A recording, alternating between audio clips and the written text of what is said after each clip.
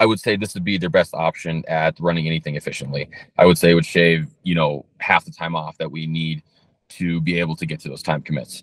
I can put more stops on drivers then, and I can expect more out of them because I can engage with them and be like, hey, you've got 10 minutes and you've got 3 stops to do. Do it in this order. I can actually get on and show them and tell them exactly, like, you need to run your route this way. This is the only way that you'll be able to get to these. And with how important the time commits are now, without GroundCloud, it becomes nearly impossible.